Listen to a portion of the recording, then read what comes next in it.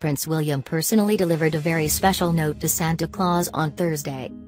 Bumping into the guy with the big white beard during a walkabout in chilly Helsinki, Finland, the royal dad of two handed over a handwritten note from his son, Prince George. In his clear, 4-year-old's handwriting, George informed Santa that he wants a police car to be under his tree this Christmas.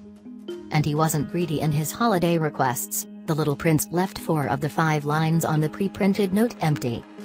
Pulling out the note during a visit to a festive market, William, 35, told Santa, "I've seen you and I had to give you this letter." He hasn't written down many requests, so I think one request is probably okay, William said. William even added that his son had been nice during the past year. The schoolboy prince had circled nice rather than naughty at the top of the letter.